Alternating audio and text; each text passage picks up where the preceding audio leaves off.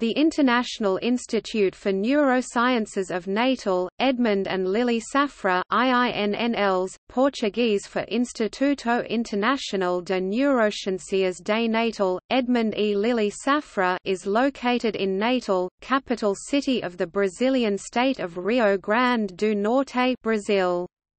It was projected and is directed by neuroscientist Miguel Nicolelis, considered one of the 20 most important neuroscientists in activity in the last decade.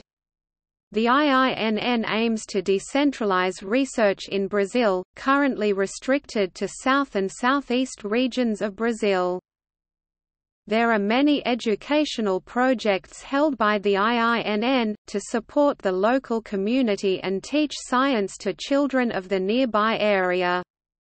Nicolelis said he chose that district to create the institute exactly because it was the worst in terms of education.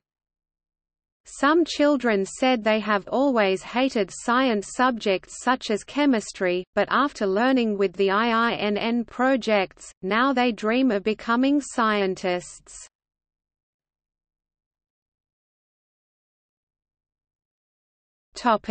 See also: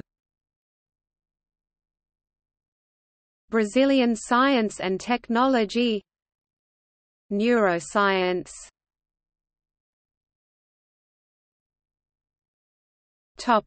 External links. In Portuguese, official website. In English, official website.